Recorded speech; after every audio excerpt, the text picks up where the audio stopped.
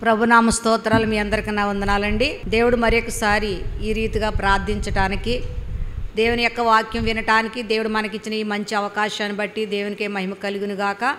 ఈ వాక్యం వినటానికి మీరు అందరూ ఇక్కడ కూడి వచ్చినందుకు మా సంఘం తరపున, టెంపుల్ ఆఫ్ గాడ్ సంఘం తరపున హృదయపూర్వకమైన వందనాలు తెలియజేస్తున్నాను. మరి కొంతమంది వాక్యం విని తమ సంతోషాన్ని వ్యక్తం చేస్తూ నాకు ఫోన్లు చేస్తున్నారు. మీ ప్రతి అవసరత ఏదైనా ఉన్నట్లయితే నెంబర్ తీసుకుని ఎవరికైనా అత్యవసరమైనప్పుడు ఫోన్ చేయండి, ప్రార్థన చేస్తాం. దేవుడు మిమ్మల్ని దీవించుగాక. ఇప్పుడు ఈ సమయంలో ఈ ప్రోగ్రామ్ స్పాన్సర్ చేయడానికి కేశవరావు గారని, ఆయన ఎప్పుడు కూడా ఎక్కువ పూజలు చేస్తూ ఉదయమే గుడులకు వెళ్ళి దీపారాధన చేస్తూ ఇంకా అనేక రీతులుగా అన్ని జనులుగా జీవిస్తున్నటువంటి ఆయన జీవితంలో ఒక రోజున మా ఇంటికి వచ్చారు. వచ్చినప్పుడు నేను ఒకళ్ళ వాక్యం చెప్తా ఉన్నప్పుడు ఆయన బయట ఉండి మా అమ్మగారితో మాట్లాడుతున్నప్పుడు నేను ప్రార్థన చేయటము, వాక్యం చెప్పడం ఆయన విని, అమ్మ నాకు చాలా కాలం నుంచి నా చేతుల్లో చాలా బలహీనత, ఇంచుమించు 20,000 వరకు ఖర్చు పెట్టాను, కానీ నాకు ఇంతవరకు స్వస్థత లేదు. ఇప్పటికే నేను ఆయింట్మెంట్ రాసుకుంటూనే ఉంటున్నాను, చేతుల్లో అంతా పొలుసులు రేగి ఈ బాధ చాలా దురతలతోటి బాధపడుతున్నాను. నా గురించి మీరు ఏమైనా ప్రార్థన చేస్తారా అని అడిగారండి. ఆయన టీచర్ గారు రిటైర్ అయ్యారు. తప్పకుండా దేవుడు మిమ్మల్ని స్వస్థపరుస్తాడండి అని నేను చెప్పడం జరిగింది. తర్వాత ఆయన మరి ఏం చేయమంటారు నన్ను అని అడిగినప్పుడు నేను చెప్పానన్నమాట, ఇంతవరకు మీరు ఎంతోమంది దేవుళ్ళని ఆరాధించారు కదా, యేసు ప్రభువులో ఎంత శక్తి ఉందో అది కూడా మీరు తెలుసుకోవాలి కనుక ప్రభువును ప్రార్థన చేయండి. నేను చెప్పినప్పుడు ఇలాగ మీరు ప్రార్థన చేయాలని, ఎలా ప్రార్థన చేయాలో ఆయనకి నేను చెప్పాను. ఓ 10 రోజులు దేవుని శక్తి ఎంత గొప్పదో మీరు అవన్నీ కూడా మరి పూజలు అవన్నీ ఆపి మరి యేసు ప్రభువులో ఎంత శక్తి ఉందో తెలుసుకోవాలంటే మీరు చూడాలని చెప్పేసి నేను చెప్పినప్పుడు సరే అమ్మ అన్నారు. ఆ తరువాత ఆయన మరి ఆయన చెప్పినట్టుగానే ఆయన ప్రార్థన చేసుకుంటూ మొదలుపెట్టారు. నేను ప్రార్థన చేసి దేవుడిచ్చిన పరమ ఔషధాన్ని ఆయనకి ఇవ్వటం జరిగింది. అయితేనే ఇచ్చిన తర్వాత నేను ప్రొద్దుటే లేచి మీరు ప్రార్థన చేసుకున్న తర్వాత బైబిల్ ఇచ్చానండి, మీరు బైబిల్ చదువుకుంటూ ప్రార్థన చేసుకుంటూ నేను ఇచ్చినటువంటి ఆయింట్మెంట్ చేతులకు రాసుకోండి, ఇంక మీరు ఏమి చేయొద్దని చెప్పాను. అలా చెప్పిన తర్వాత ఆయన ఒక వారం రోజులు పోయినాక అప్పుడు రండి మీరు ఇలా ప్రార్థన చేసుకుంటూ యేసు ప్రభుని అప్పుడు స్వస్థపరచు దేవుడు నేనే అని చెప్పారు యేసయ్య. ఆయన పొందిన దెబ్బల చేతే మన రోగాలు స్వస్థ కలుగుతున్నది కనుక ఎవరైనా రోగిగా ఉంటే నూనె రాసి ప్రార్థన చేయమన్నాడు దేవుడు.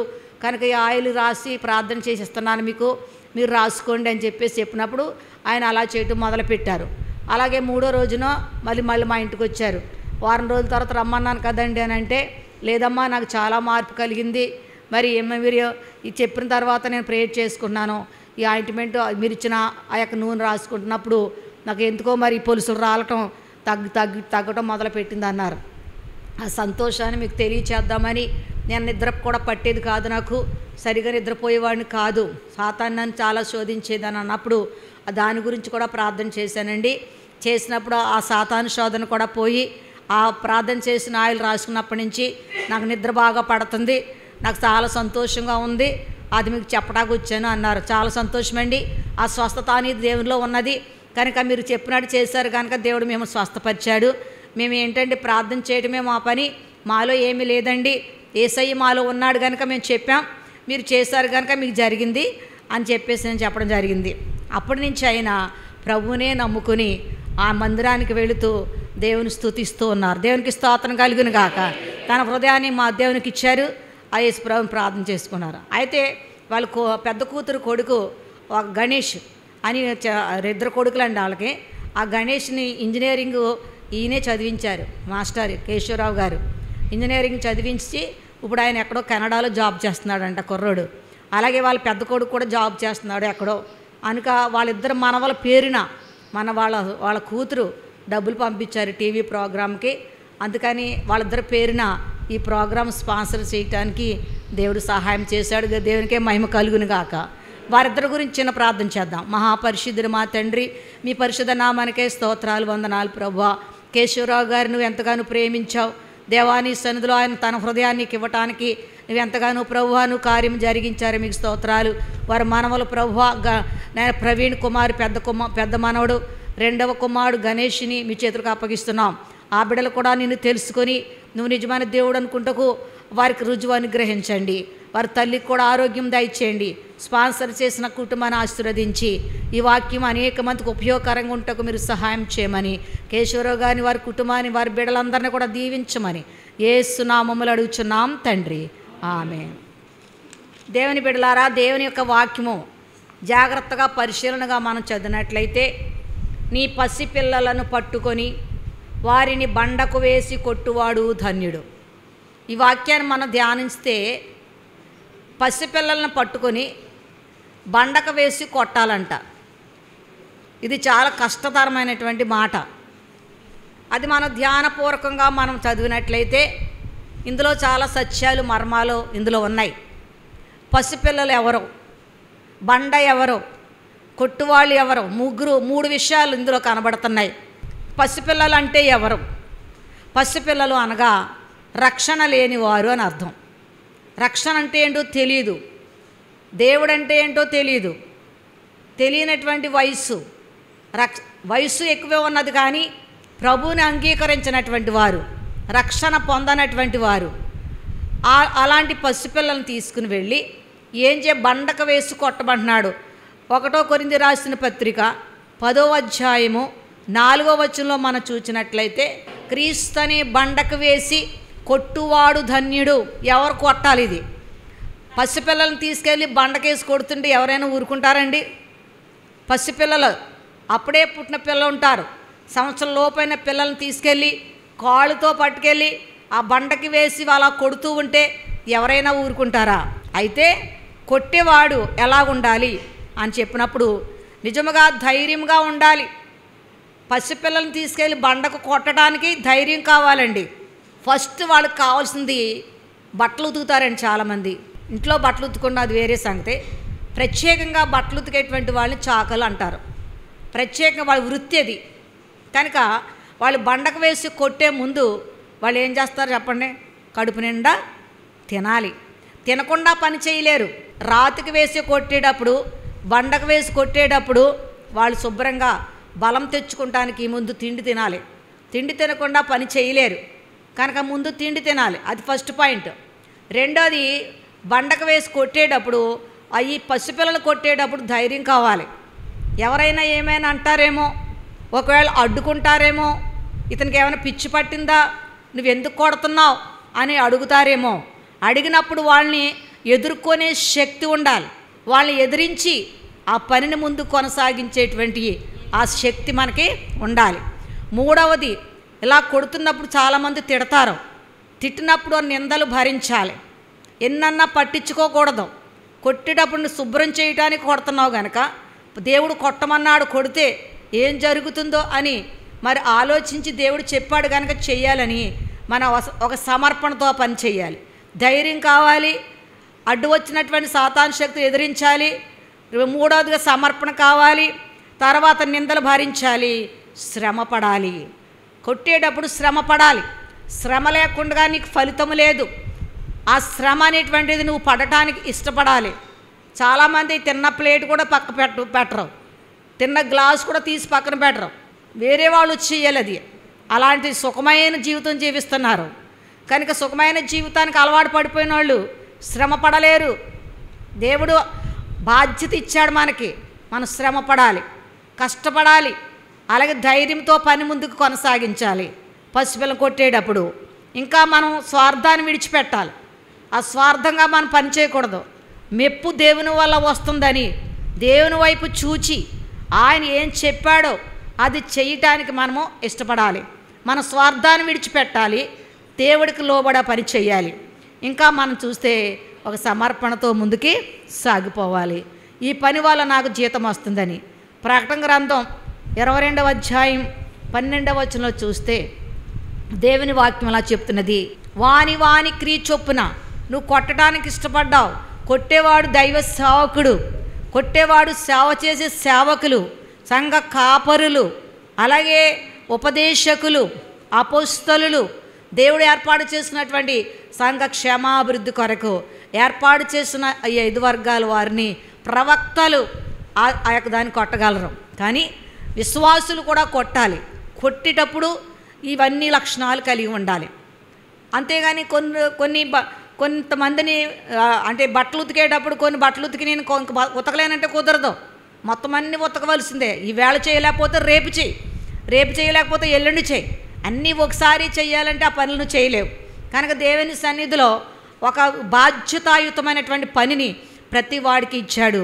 నువ్వు బండకు వేసి కొట్టేటువంటి ఆ వ్యక్తులను బట్టి నువ్వు కొంత శ్రమ పడాలి.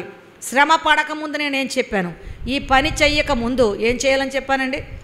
బట్టలు ఉతకటానికి ముందు ఏం చేయాలి? ఆ వ్యక్తులు బాగా తినాలి. దేవుని వాక్యముని ఇతరులకు పెట్టేటప్పుడు, వాక్యంతో మాట్లాడేటప్పుడు, ఇతరుల దేవుళ్ళకు నడిపించేటప్పుడు నువ్వు సమృద్ధైన వాక్యాహారం భుజించిన వాడవై ఉండాలి. వాక్యం లేకుండా ఎవరిని కూడా నువ్వు సరిచేయలేవు. అవతల వాళ్ళు నిన్ను ప్రశ్న వేస్తే నువ్వు ఏ సమాధానం చెప్పగలవు? వాళ్ళు అనేకమంది ప్రశ్నలు వేస్తారండి. చాలామందికి వాక్యం చెప్తున్నప్పుడు ప్రశ్నలు వేస్తారు. మనం ఏది అయినా సరే, ఏదైనా ఒక వ్యక్తిని కొట్టాలంటే, ఒక వ్యక్తిని మురికి పోవాలంటే, ఒక వ్యక్తిలో ఉన్న పాపం వాళ్ళు పోవాలి, నేను చేసింది తప్పు అని వారు తెలుసుకోవాలి అని అంటే మనం దేవుని వాక్యాన్ని బాగా భుజించాలి. దేవుని అభిషేకం మనం పొందుకోవాలి. ఇతరులు ప్రశ్న వేసినప్పుడు సమాధానం చేసేటువంటి ఆ జ్ఞానాన్ని ఇవ్వమని దేవుని సన్నిధిలో బహుగా ప్రార్థించాలి. ఒక వ్యక్తికి ఉన్నటువంటి పాప జీవితం పోవటానికి మనం ముందు ప్రార్థన చేయాలి. విలాప వాక్యములు 2వ అధ్యాయం 18-19 వచనాలు ఓసారి చూద్దాం. జనుల హృదయపూర్వకంగా మొర్రపెట్టుదురు, సియోను కుమారి ప్రాకారమా, సియోను కుమారి ప్రాకారమా. ఎవరి సియోను కుమారి? రక్షణ పొందిన నీవు, రక్షణ పొందిన నేను సియోను కుమార్తెలము. సియోను కుమార్తెలు ఒక ప్రత్యేకత ఉండాలి. సియోను కుమార్తెలను చూచినప్పుడు వారి ప్రవర్తన బట్టి నీ ఎదురుగా ఉన్నటువంటి వ్యక్తి మారాలి, నీ మాటలను బట్టి వాళ్ళ మాటలు మారాలి, నీ ప్రవర్తన బట్టి వాళ్ళ ప్రవర్తన మారాలి. నువ్వు నీతి కలిగిన జీవితం జీవించాలి. సియోను కుమారిని, పాప జీవితం ఉన్నటువంటి ఒక వ్యక్తిని దేవుడు రక్షించాడు, తన కుమార్తెగా చేసుకున్నాడు. యెరూషలేము కుమార్తెలు, సియోను కుమారి అని పేరు పెట్టబడిన మనము ఒక ప్రత్యేకత నీ జీవితంలో ఉండాలి. లోకములో అందరిలాగా ఉండకూడదు, ప్రభు సన్నిధిలో ఒక ప్రత్యేకత ఉండాలి అంటున్నాడు. సియోను కుమారి ప్రాకారమా, నదీ ప్రవాహం వలె దివారాత్రము కన్నీరు ధారగా పారనిమ్ము. నదీ ప్రవాహంలో, నదిలో ఉన్న నీరు ప్రతి నెల ప్రవహిస్తూనే ఉంటుంది. చెరువులో ఉన్న నీరు ఉందనుకోండి, ఆ కాలువలో వచ్చిన నీరుని చెరువులో పట్టి ఏదో సంవత్సరానికి ఒకసారి పట్టి ఆపేస్తారు. కానీ అలా ఉండకూడదు. మన కన్నీరు కష్టం వచ్చినప్పుడు, శ్రమ వచ్చినప్పుడు బొడబడా కార్చేసి, ఓ దుఃఖంతో ఏడ్చేసి, ఆ కార్యం అయ్యే వరకు కూడా ఏడుపు అవుతారు. ఆ కార్యం జరిగిన తర్వాత మళ్ళీ శ్రమ వచ్చే వరకు కళ్ళంట నీళ్ళు ఉండవు. అలా ఉండకూడదండి మనము. అది లోకస్తులకు ఉంటుంది అలాగా.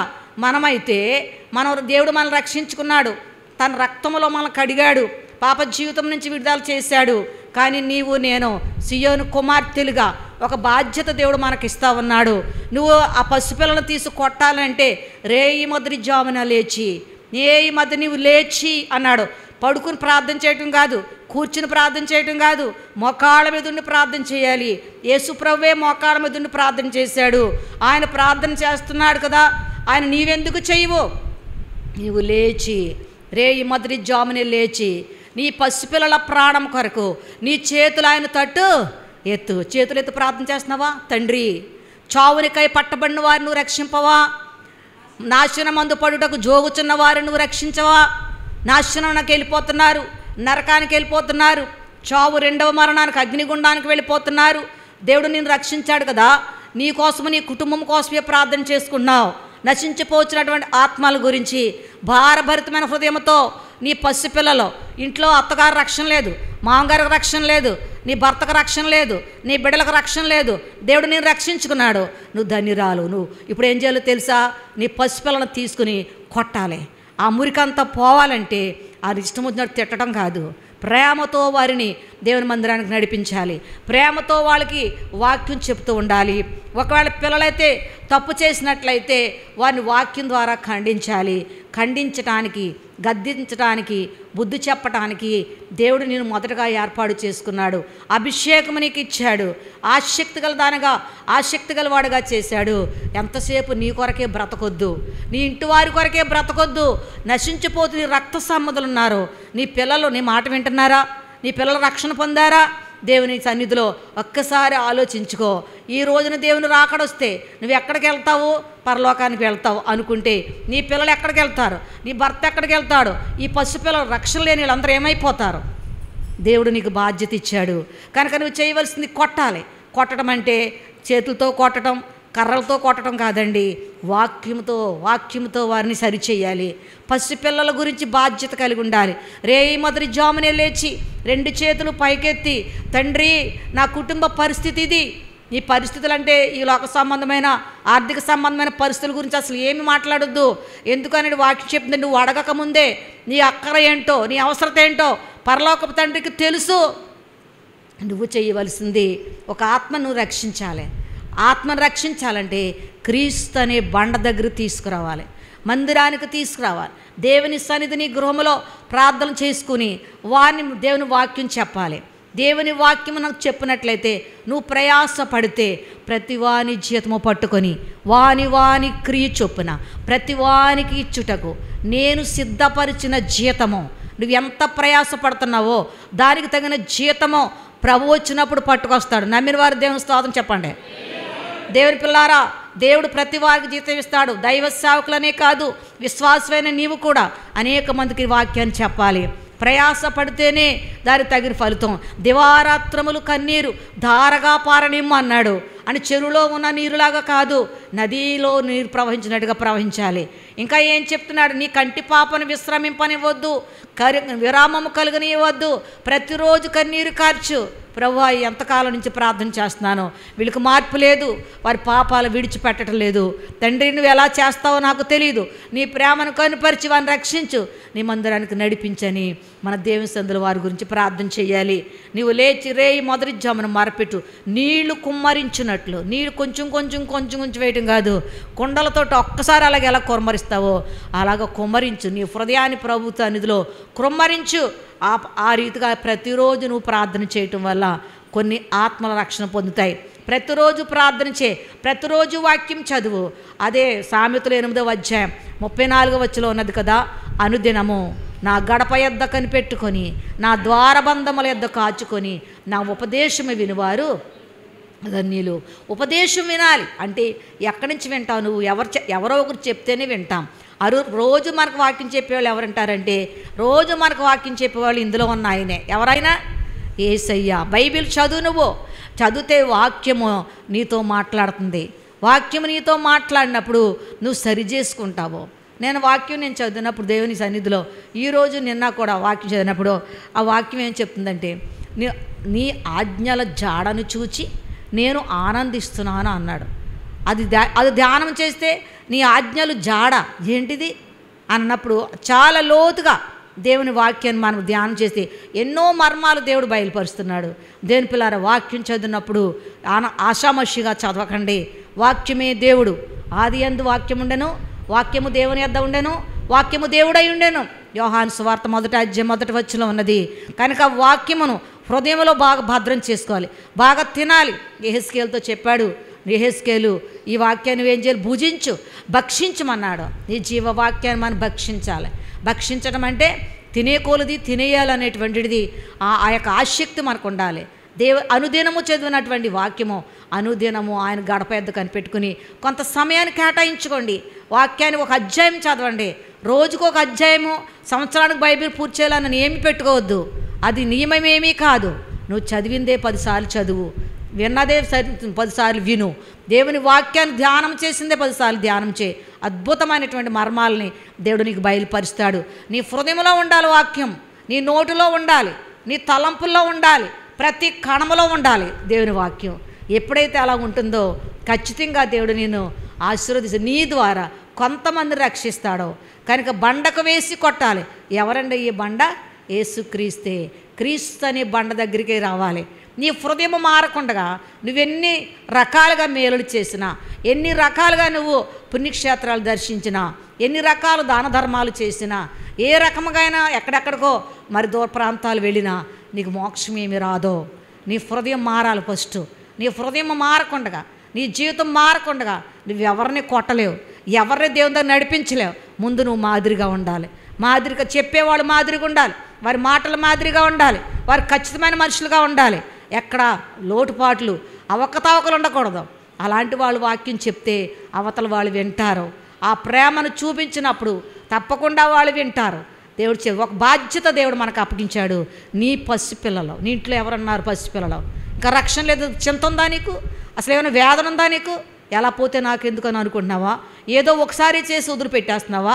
ప్రతిరోజు దివారాత్రములు ఉదయ సాయంకాలంలో కన్నీరు కార్చమంటున్నాడు. నువ్వు రక్షణ పొందావు, నీ అంత మాత్రం సరిపోదు. నీ రక్షణ లేనటువంటి ఈ బిడ్డల కొరకు దేవుడు మొదటి జామున లేచి చేతులెత్తి ప్రార్థన చేయాలి.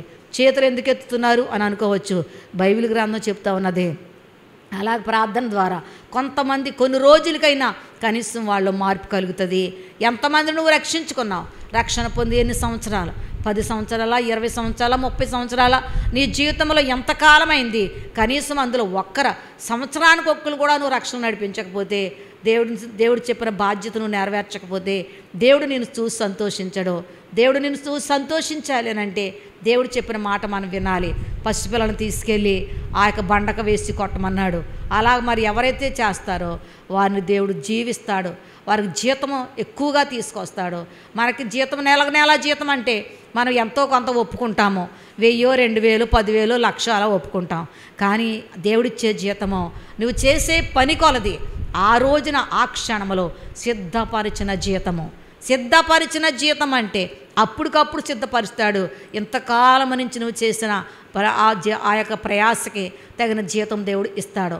కనుక దేవుని దగ్గర జీతం తీసుకోవాలని దేవుని సన్నిధిలో రేయి మొదటి జాములు ప్రార్థించాలి. ఇంకా మెడుకు రావట్లేదు అని చెప్పేసి అనుకోకూడదు.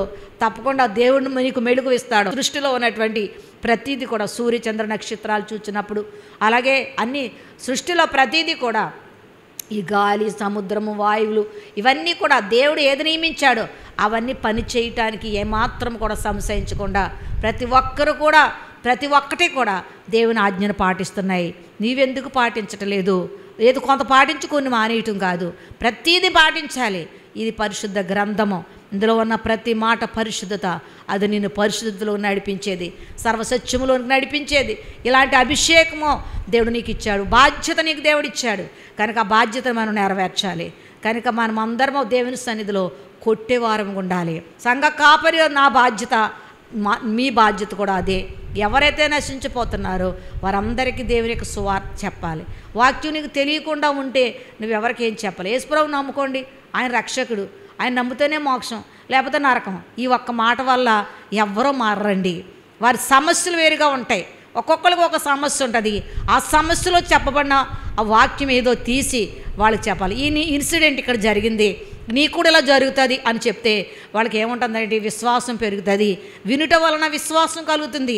కనుక బైబిల్ గ్రంథంలో ఏమేమి సంఘటనలు జరిగాయో చూసి అది బాగా చదివి అది పరిశీలనగా నీ హృదయంలో భద్రమ చేసుకొని సమయం వచ్చినప్పుడు నువ్వు వాళ్ళకి చెప్తూ ఉండాలి. అలాంటి బాధ్యత దేవుడిచ్చాడు.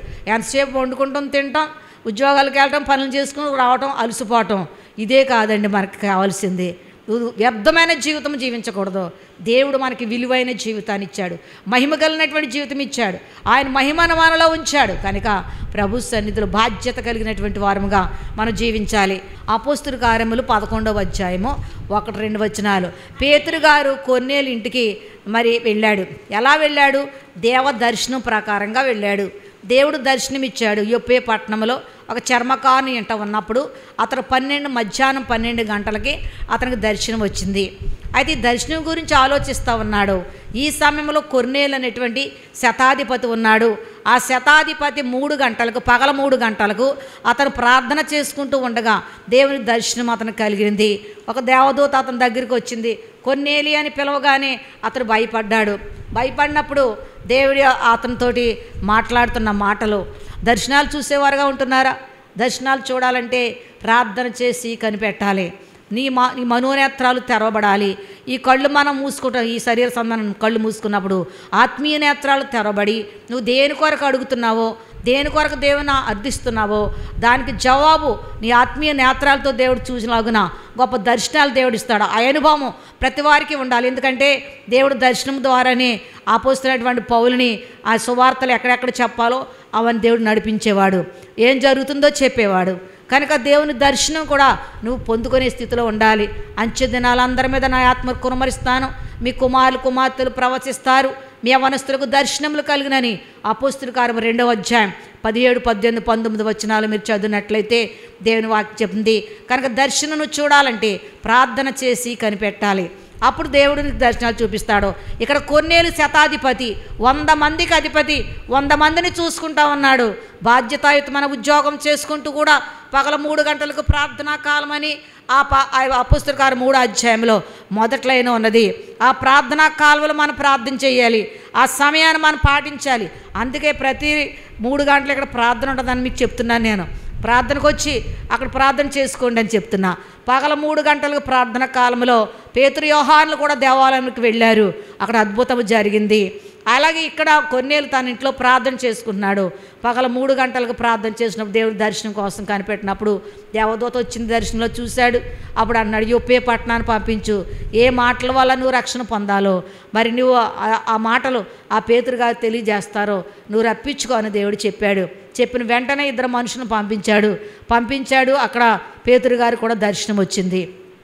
ఆ దర్శనంలో చతుష్పాద జంతువులు, అడవి మృగాలు, ఆకాశ పక్షులు, నేల మీద పాకే పురుగులతోటి ఒక దుప్పటి పైనుంచి కిందకి దిగటమో, అందులోని చంపుకు తిను అని 3 సార్లు స్వరం వినపడుతుండే. ఇలాంటివి నేను ఎప్పుడు తినలేదు, ఈ నిషిద్ధమైనవి ఇవి. ఈ అడవి మృగాలు, ఈ ఆకాశ పక్షులు, పాకే పురుగులు, ఈ చతుష్పాద 4 కాళ్ళ జంతువులు ఎవరు తింటారు, ఇవి నిషిద్ధమైనవి అని దేవుడికి సమాధానం చెప్తున్నాడు పేతురు గారు. దేవుడు పవిత్రం చేసినవి నువ్వు నిషిద్ధమైనవి అనొద్దు, నువ్వు చంపుకు తినా అని 3 సార్లు అన్నాడు. ఇతను చంపుకు తినలేదు, ఆ దుప్పటితో పైనుంచి వచ్చినాయి అలా పైకి వెళ్ళిపోయాయి. ఏంటి దర్శనమో, ఏంటి దీనికి అర్థమో అని అలా పరిశీలనగా ఆలోచిస్తున్న సమయంలో ఈ కొన్నేరు పంపిన మనుషులు అక్కడికి వచ్చారు. అప్పుడు వాళ్ళు దేవుడు చెప్తున్నాడు, నువ్వు అదిగో నీ కొరకు 2 మనుషులు వచ్చారు, 3 మనుషులు వచ్చారు, నీవు మాట్లాడకుండా నువ్వు వెళ్ళు అని దేవుడు అతనికి ఆత్మ ద్వారా తెలియజేశాడు. అతను మేడ మీద ఉన్నాడు, గవ్వగా దిగొచ్చాడు. వీళ్ళతో ఏం మాట్లాడకుండా మీరు ఏ కులమో, ఏ క్యాస్ట్, మీరు ఏ ఊరించి వచ్చారు, ఏ ప్రశ్నలు వేయలేదండి. దేవుడు చెప్పాడు, వెళ్ళిపోతున్నాడు అంతే.